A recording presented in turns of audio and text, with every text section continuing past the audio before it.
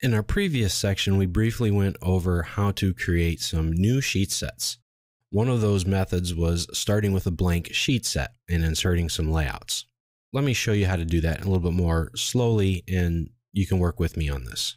So we want to make a new sheet set. So we come up to the Sheet Set Manager, click on the Sheet Set button here, and select the new sheet set. What we're going to do here is create a sheet set from just inserting layouts or from existing drawings. So that's the option you want to pick. Select here. Then click Next. And you know what? At any time when you're working on this and you forget exactly which method that it is you're using and what the differences are, when you select on it, note that down here it gives you a bit of a description on what it does. Also keep in mind that regardless of which method you use to create your brand new sheet set, once you get it started, everything else is the same for either method. So it really only matters, what's easiest for you and what you have at the start of your project. So we're going to go with the assumption that you have some existing drawings. They've been started and you want to create a sheet set and just start it up. So we click Next. Now we give the sheet set a name. So we're going to say this is a blank and insert files. That way we know what it is. We'll give it a description, and you would give this a project type description. So maybe your project is creating a new roller table for some conveyor belt area manufacturing thing. Okay, so that's what you would put in here. Now you want to browse to where your file is located at. Now we're working in our sheet set folder right on the C drive, and I did that again to make it easier and make sure everything works properly. Just save it right here in this sheet set folder. Click Open.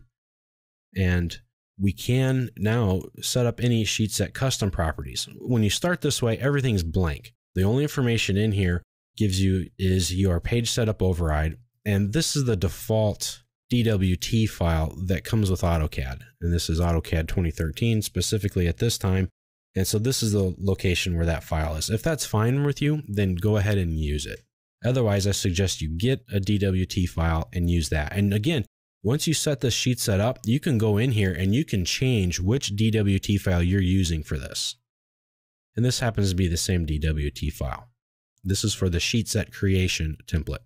Now you may never use this feature. This is a more of an advanced feature in AutoCAD for sheet sets that a lot of people don't use. That's okay. There's nothing wrong with that.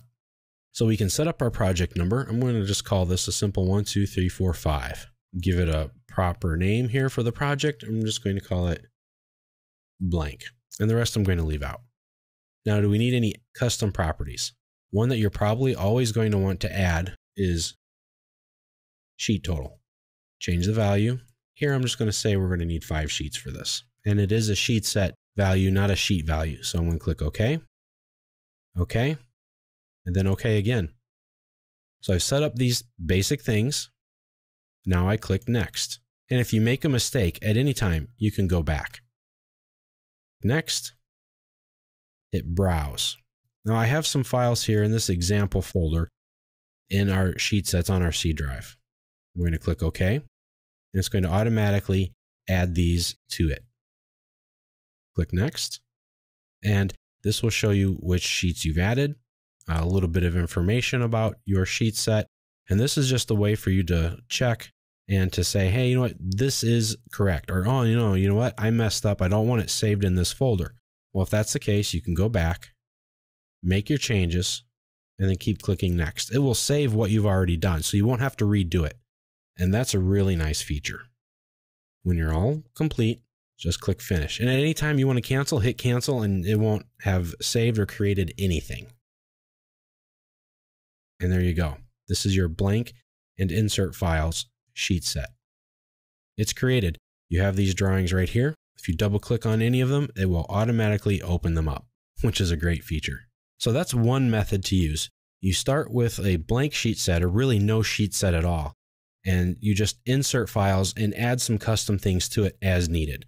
Now, if you have just a small amount of drawings in your sets, they're not very large, half a dozen or so, then you may want to do this, because creating a template sheet set file may not be necessary. So that's fine. If this is all you need to do is to add sheets in here, and all you plan on doing is using this to quickly reference the files and to print them all, in just as minimal amount of steps as you want to, that's perfectly fine.